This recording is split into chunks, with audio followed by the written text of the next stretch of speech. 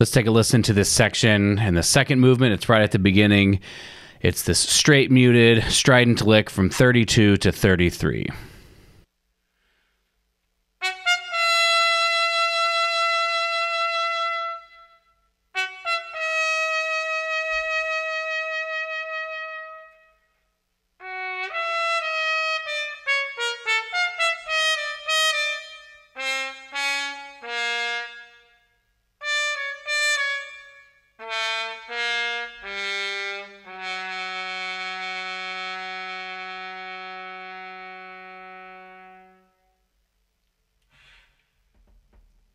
Now we'll stop the recording, we'll trim up the beginning of it, drag it back, and then listen to it. And this recording, I wrote in my journal, good. So I was happy with how this went. I felt like the notes were centered. I liked the pacing of it. And so this was something I was pleased with, and so in my mind, I'm thinking I've got the things figured out, it's all good, and then still going to do the next repetition that's at a slower tempo, and I'm just going to use that to continue to try to solidify what I want it to be, and the performance, to continue to build good habits that are reliable.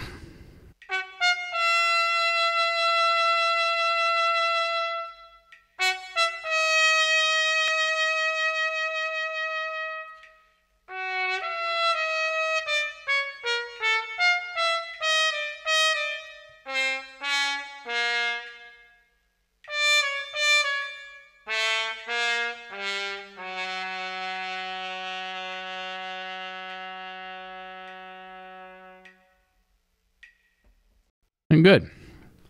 Happy with that. So that section right there feels like it's pretty good under my fingers. The memory is holding up, so I'm satisfied with that. Now we're going to look at the next section. To give you a little context of what's going on in this video, this is the second program that I wrote for the Gregson. I detailed this back in episode 6. This is the second week of that program, and this is the third day of that program. I recorded this entire practice session. So this is future Ryan coming back to correct past Ryan.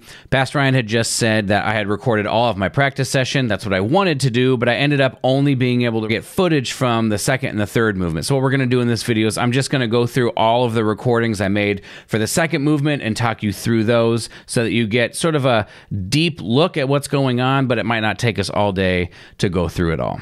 All right, Pastor Ryan, take it away. And what I would like to do in this video is to kind of walk you through a few of the repetitions, what's going on in my mind, what I'm writing down in my journal, and to try to almost do a reaction video to my own playing to give you a little bit more context of what I'm thinking while I'm practicing.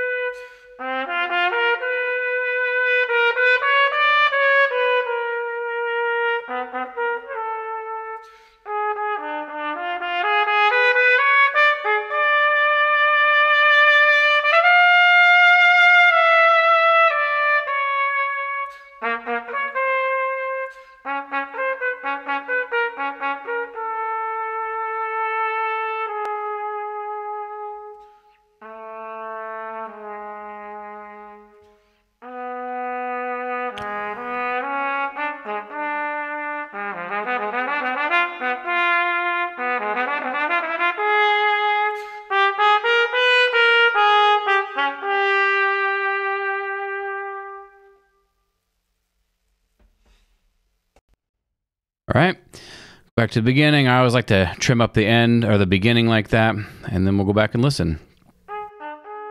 So what I wrote in my journal for this section was good. Some memory slips, though, a little slow. So I knew right away I had made some of those memory slips, and so in the next repetition that I perform, I'm going to want to make sure that I know what I'm trying to get to ahead of time. But overall, I was happy with the music. I'm trying to take some risks on the soft side. Maybe I don't have to do that, but I want to feel like I have some room and a nice cushion when I get to the performance for things I'm used to. The goal tempo for this section is 66, and I was just under that on this. I was somewhere around 56 to 60, so I might not actually care when we get to the performance, depending on what the vibe is, but 66 is sort of where I'm aiming, and so the next time I play this section of the program, I'll really try to make sure I'm leaning forward, always feeling like the motion is going forward. So stop that because it was good, and we start the next one at 51 beats per minute with the metronome.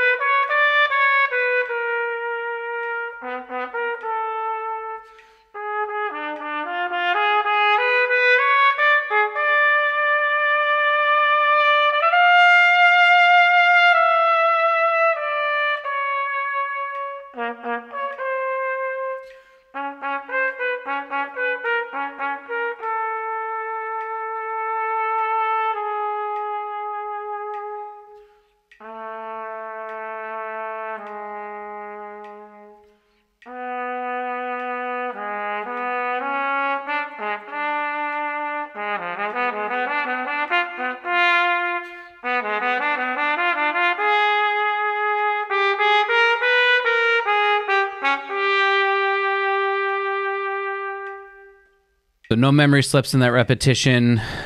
So the music was good in there. So I feel like I was able to implement or imprint some good habits. I was happy with that, so I moved on. There are two things that I think are important about the way I'm approaching my work that I want to share with you.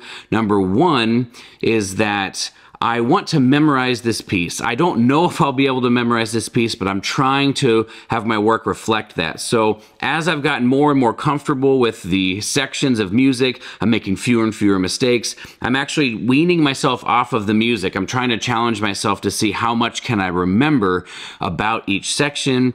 And then the other thing that I'm trying to do is that in week one, I would play all of the repetitions with a metronome, just like I do normally. But in order to challenge my ability to recall what the feeling is like for each of these sections without a metronome, which is what I'm going to have to do in performance, I'm taking the metronome away from the first repetition of each section, which is the performance repetition. What this is doing is this is helping me see that sometimes I'm playing the fast sections too fast, actually, or I'm playing the slow sections a little too slow and they need to move ahead. This kind of feedback is pretty essential in being able to get into the right groove or the right feel when it comes time for the performance. I love this section of the piece, this cup muted part here. One of my challenges that I've faced is just being a little bit too slow on this, but what I'm mainly going for is trying to get the first note to be not short, not da-dee-da, but da-dee-da, da-dee-da. So we'll see how I do.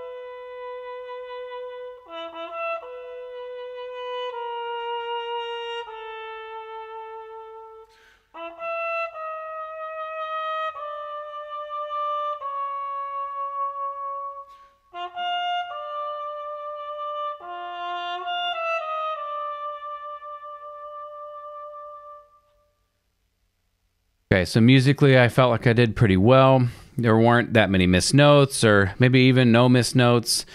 I think the rhythm was good, so we're just going to check my time.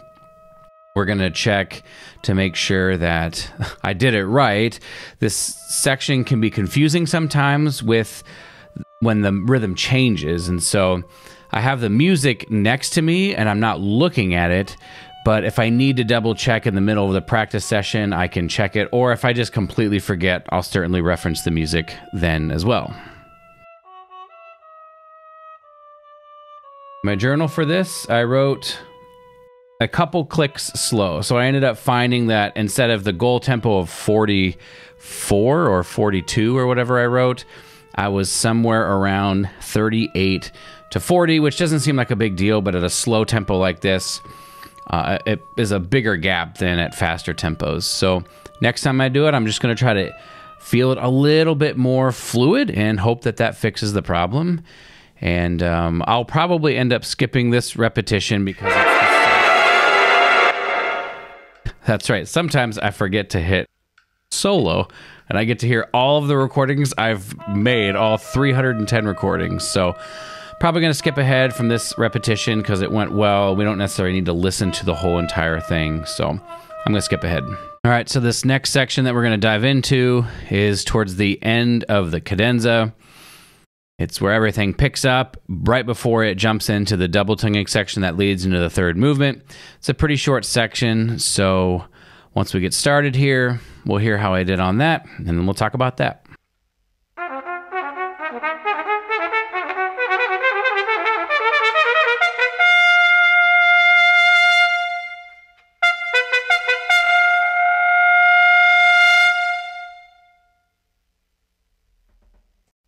So overall, pretty good. In my journal, I wrote pretty good. So it's not bad. It's just not as clean as it could be. This section's really tough for me. The cross fingerings from D flat to A flat going really quickly into D to A.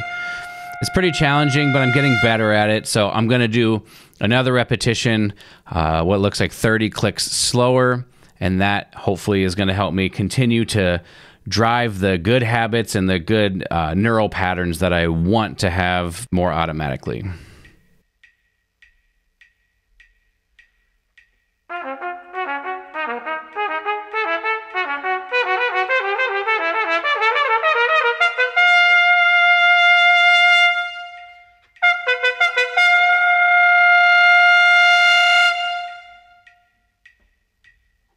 Okay, good. And then the final section from the second movement here is going to be the double tonguing section that ends out the movement.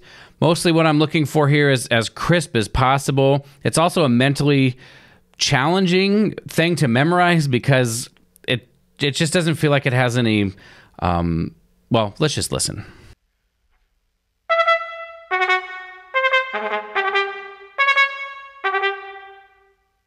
Like right there should have been an E instead of an A.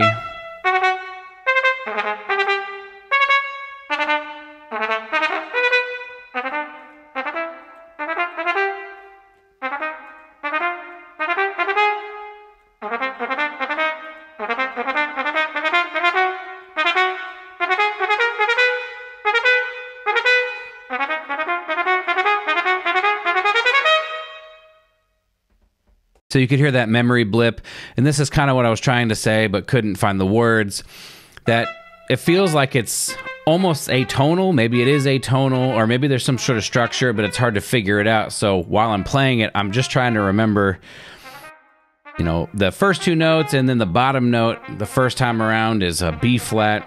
I'm just trying to remember almost the individual notes until it becomes more muscle memory. Sections like this are why I'm not necessarily convinced I'm going to be able to play this memorized in a week. But we're going to do it again at a slower tempo and hope that I don't have any memory blips, but I think I actually did.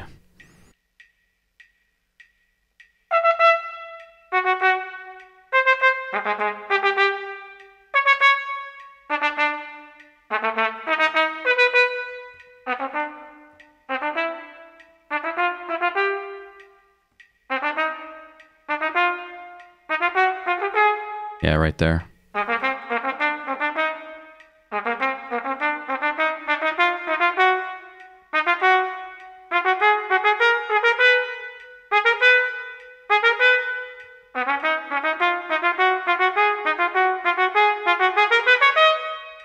So overall, again, wasn't necessarily a perfect section, but musically I'm pretty happy with it. I think it's crisp. I think it's clear. I think there's good direction.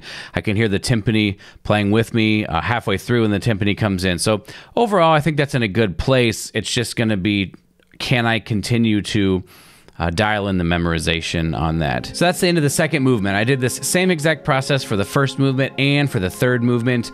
I don't think it's necessary to share all of that because it's literally the same exact thing that I'm trying to do. I do a recording, I'm doing it, trying to do it memorized, and I'm trying to do it without a metronome so that I can get a feel for how fast or how slow, or how close I am to the goal tempo. And then I'm listening back to it, writing notes in my journal, and then just still continuing to refine, still continuing even at this late stage to see if I can pull a little bit more progress out of it. And then I'll do another repetition after it that's much slower so that I can continue to drive in good habits. For me, one of the most difficult parts of this process is letting certain things be from day to day that might not be as good as you want them to be, but will shore themselves up over the course of the process. When I was younger, I used to try to learn the music as fast as I possibly could, and then I would just run things over and over and over and over again until the performance. While this was a relatively effective way to learn, I don't think that it allowed me to truly tap into my very, very best potential. And so with this process, what I'm doing is trying to stretch out the time that I'm learning and use each and every day to continually improve, hopefully right up until the performance. The more I've been diving into this piece, the more I find it to just be the more I'm diving into this piece and getting my own ideas,